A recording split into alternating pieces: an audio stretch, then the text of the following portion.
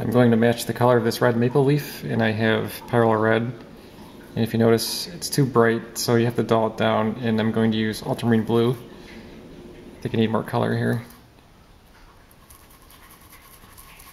So already that's pretty close.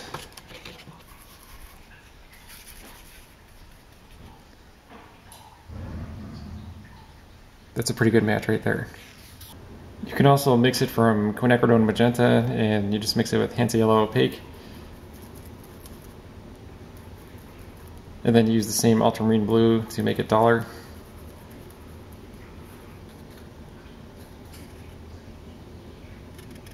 And you get a similar result. You could lighten that or darken it depending on what part of the leaf you're trying to match, but that's a pretty good overall match.